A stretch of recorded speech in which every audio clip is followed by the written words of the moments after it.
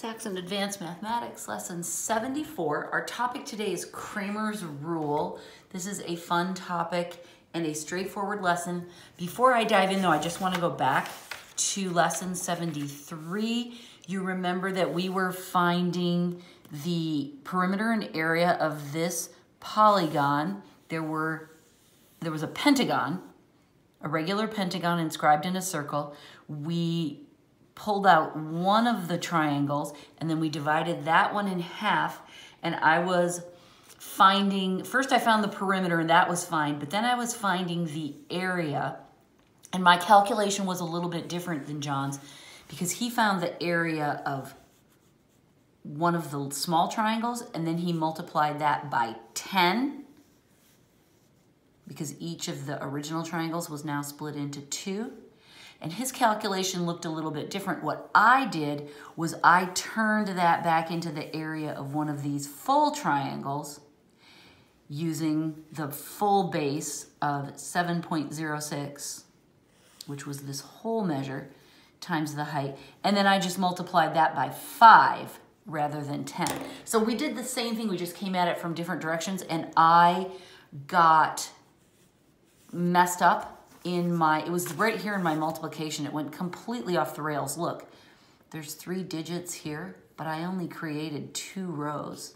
So I skipped one of them altogether. I guess I didn't even multiply by that. Anyway, this calculation was completely nutty, but what I showed you here was correct. And if you do multiply, divide, and then multiply by 5, you will get the right answer. So this is all just fine. 2 different ways to think about it, 2 different ways to look at it. I hope that makes sense to you. Okay, let's talk about Cramer's rule. Now, we have been talking about solving systems of equations.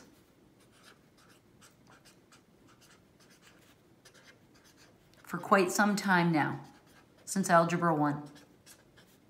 And I didn't even work with any of you guys for Algebra 1, so we did this separately. The first thing that I think you learned was substitution.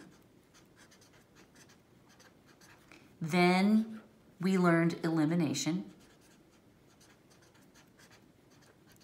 And then we played around briefly with the idea of graphing the 2 lines and finding the solution as the intersecting point where the 2 lines meet.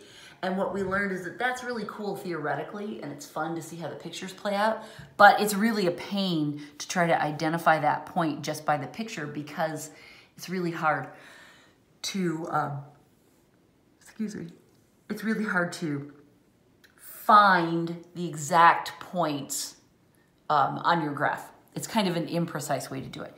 Then, just a few lessons ago, we found that we could solve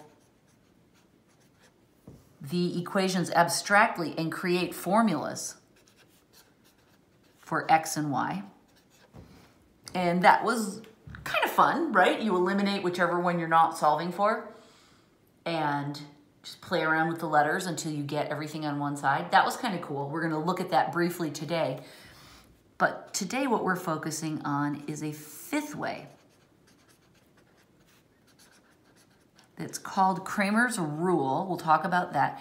It's kind of a mashup of taking the ideas in number 4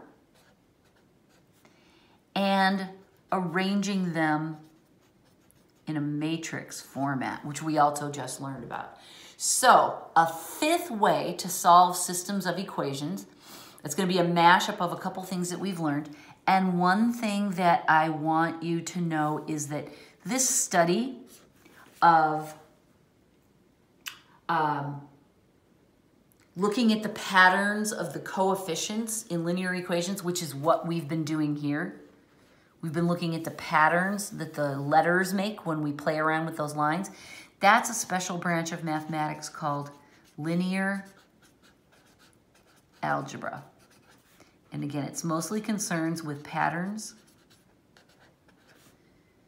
in the coefficients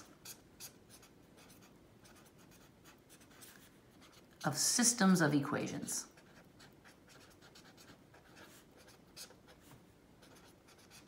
Okay, so it goes on and on. We're not going to go on and on with it. We're just dabbling a bit. All right? Now, what we saw back in this lesson when we played around with the formulas, that if you take AX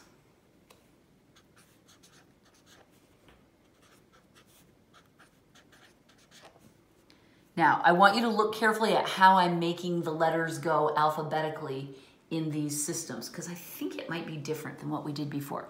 But in any case, notice it's AX plus BY, CX plus dy. Then we go on and say equals E equals F. So look at the way we laid those down in the pattern and make sure you're really clear on that, right? If we solve for X, which we learned to do by eliminating the Y's, right? We would multiply so that these guys canceled, and then we would rearrange to get the X by itself. The formula we would get is this. I'm not going to do it now because you know how to do that yourself. And if we solved for Y, we would get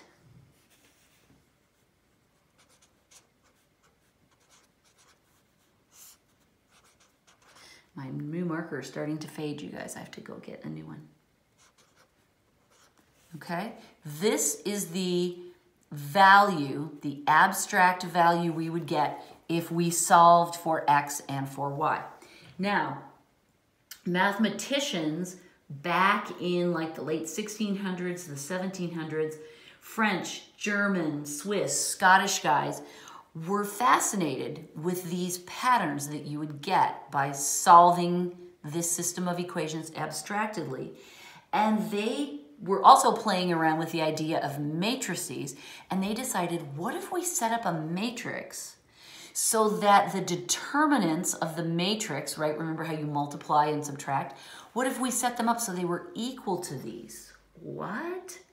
That's what they did. So what they did was they set it up like this. X equals, and we're going to memorize these, but there are some simple, neat things to notice about them that will help memorizing them really become really easy. Okay, make sure you copy this down. I'm going to show you the magic in just a second.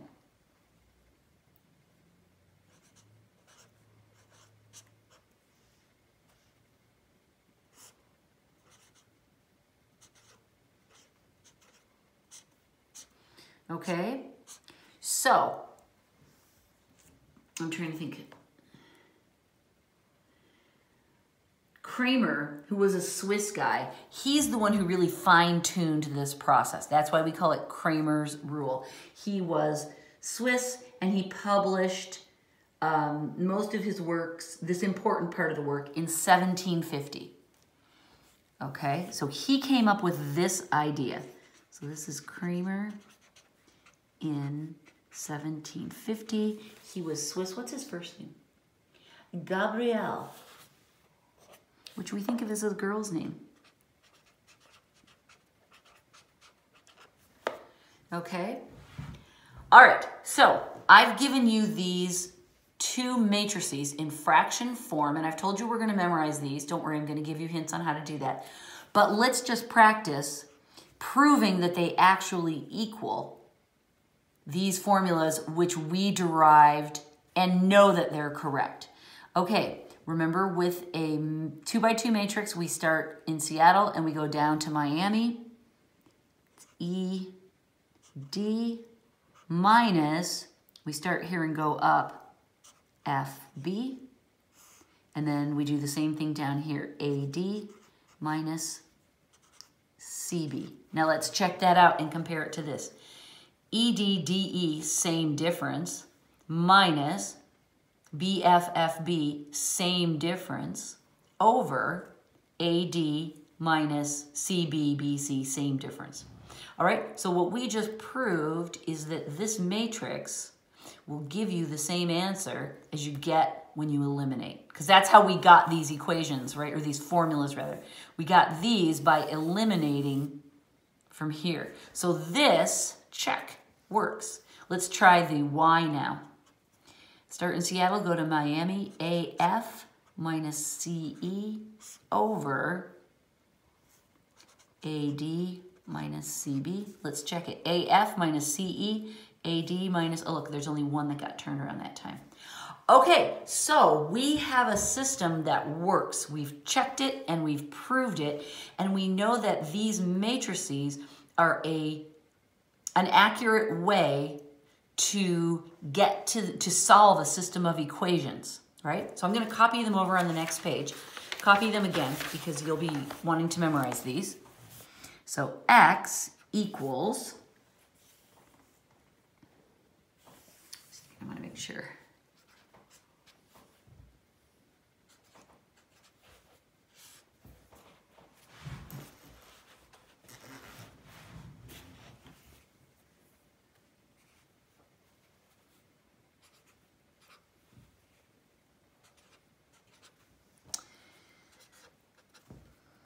I'm putting these lines to show that they're matrices.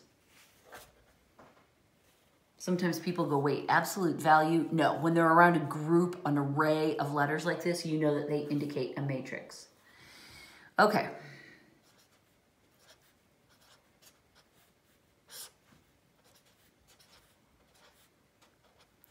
Okay, so we know that these matrices work. Their determinants will give us the right formulas. Let's look at how we can memorize them. Let me just write this down. AX plus BY, CX plus DY equals E equals F. Okay, this is the original system of equations we're comparing them to. Notice the denominators are the same in the two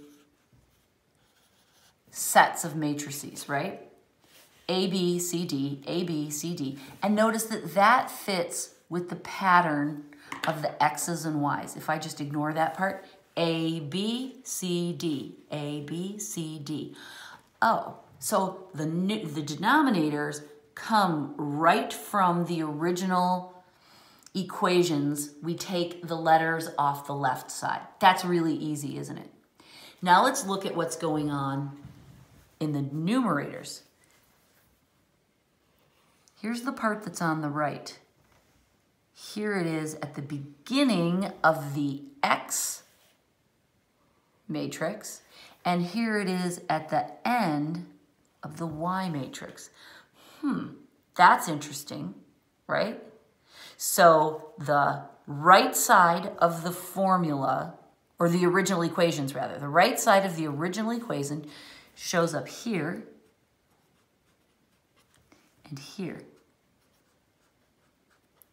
Now let's look at what's going on the other part of the numerator. B and D are the Y coordinates. When we solve for X, the other part of the numerator is the Y coordinates. And when we solve for Y, the other part of the numerator are the X coordinates. Interesting, right? So there are some really strong patterns here that make these relatively simple to memorize. It helps me if I have this in front of me, and then I go, okay, the denominators are right there, and then this is in the top, and I have to remember that it goes in the beginning for the X's and at the end for the Y's. It kind of helps me to visualize it like this, where the right side kind of creates the bookends. And then in the middle, we have the other variables, constants. All right? So those are some tips on memorizing Kramer's rule. Oh, my poor pen. Doesn't want to play anymore. All right, so now what we're going to do is a couple quick examples to show how to use this. And it's great that we have all this up here because we're going to need it. 74.1. Use Kramer's rule to solve. And then John gives us a system of equations.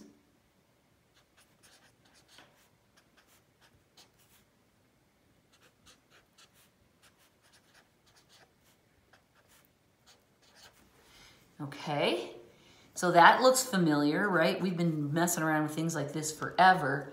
What I like to do is in a contrasting color, write A, B, C, D, E, and F. Now, when I start pulling those values to arrange in the matrices to use Kramer's rule, I will not completely lose my mind. And it says to solve for both of them. Sometimes it tells us to solve for just X, sometimes it tells us to solve for just Y, and other times it says solve. So we'll do both. X equals, now I can copy here, and I can also try to remember E and F are first, -1 and 10. Then the Y coordinates are next, 2 and -3, and then that's over 3, 4, 2, -3. Now what's nice is that when we go to solve for Y, it'll be the very same number, won't it? So we won't have to calculate. All right, then it becomes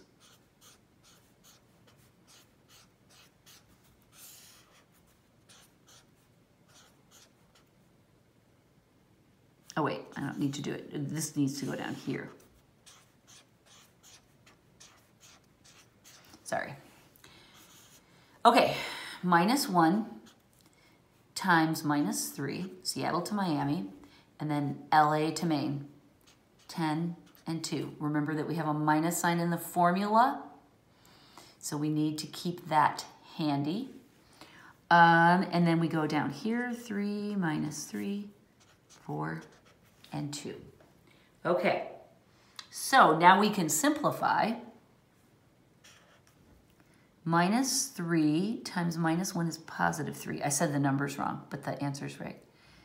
-20.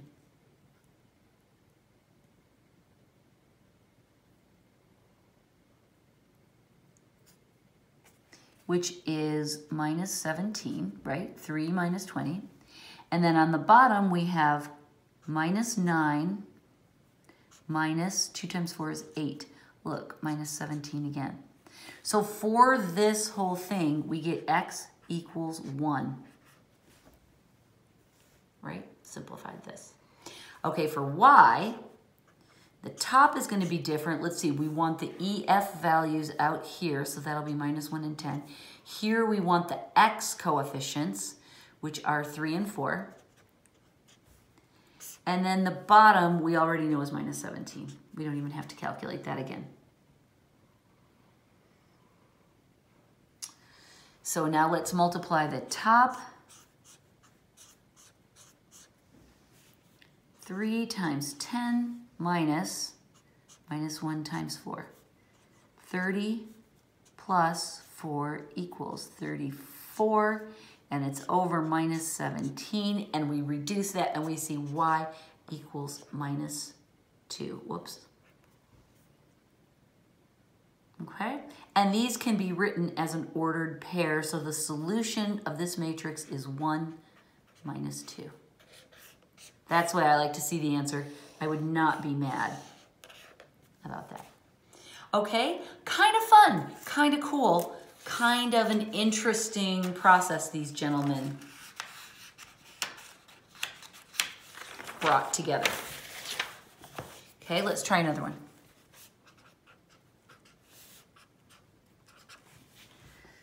Use Kramer's rule to solve. 5x minus 3y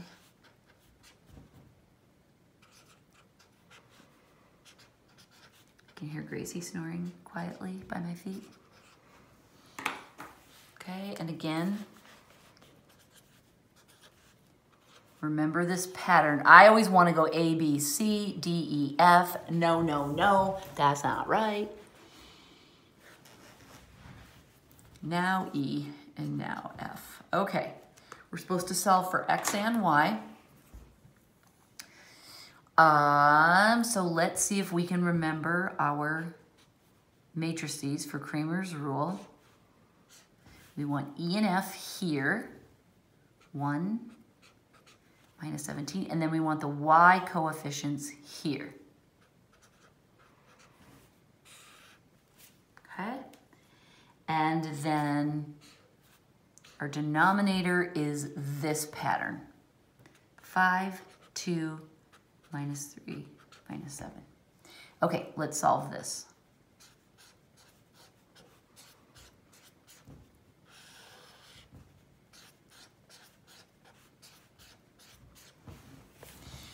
One times -7 minus 17 times -3. Wow, that's a lot of minuses, isn't it? Okay. And then our cute little denominator is Seattle to Miami, 5 times -7, and San Diego to Maine, 2 minus 3. All right, this is -7. 1, 2, 3 minus signs means it's going to stay a minus. 17 times 3. 3 times 10 is 30. 3 times 7 is 21. 30 and 21, 51. This is -35. This becomes +6. So that gives me, I didn't leave myself enough room there, so I'll go this way. Let's see, that's -58 over -29, right? Oh, and look, 29 times 2 is 58. So this becomes x equals +2. Yay. And now let's do our y. Let's try and remember these formulas without looking. Let's see, with y, the e and f values go here. And this is the x coefficients. So it's 5 and 2. And then we already know our denominator. That is right there, -29. Okay? Oh, I love when you can just take that little shortcut. All right. And so, let's see. Seattle to Maine. Okay, it's going to be 5 times -17 minus 2 times 1. 5 times -17, that's going to be minus. 5 times 10 is 50. 5 times, one second, I'm trying to keep my head straight. 5 times 10 is 50. 5 times 7 is 35. 50 and 35 is -85 minus 2. Okay. So that equals -87 over -29. I'm guessing that's 3 times. 29 times 3 is 3 less than 90. Yes, so this is y equals +3. Is that correct? Yes. So we can write it as 2, 3, ordered pair. Yay, Gabrielle Kramer, for coming up with a fun rule. One more example in this lesson that is not a trick, but a special situation. 74.3. Again, use Kramer's rule to solve. We have, as we write it down,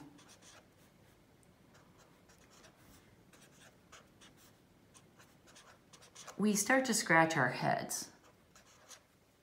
Because look, 3x plus 2y equals 5, 3x plus 2y equals 8. That seems a little crazy, right? How can that, what? How can there be a value of x and y that would make this equal 5, but then the very same thing equal 8? That makes me suspicious, but let's just go ahead and do our solving and see what happens, because there's going to be a fun surprise. Okay, x, the e and f values go first. Oh, I forgot to do this. A, B, C, D, E, F. Okay. Oh, wait, no. E and F goes first. 5 and 8. And then the y values go next. 2 and 2. And then down here, it's A, B, C, D. So it's 3 and 3, 2 and 2. Okay, so now we'll multiply. Whoops, minus, not equals. Over, ready? Seattle to Miami, San Diego to Maine. Seattle to Miami, San Diego to Maine. Right, that's that whole simplifying trick of sort of superimposing a map of the United States over the top of this and imagining it as the cities. I like that trick. Okay, ready? 10 minus 16, so that's minus 6 on the top, and 6 minus 6 equals 0 on the bottom. Oh, what was that sound you just heard? I think it was the kingdom imploding. This is not going to work for us. We've got a 0 in the denominator. That is a deal breaker.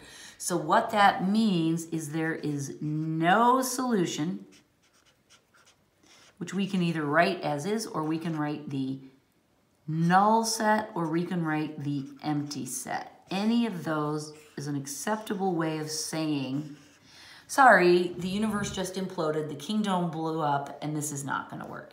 And we knew, right, way back here that something was awry. So it doesn't shock us to find out that there was a problem here, because this makes no sense. But that is a valid conclusion for us to reach, is that this does not have a solution.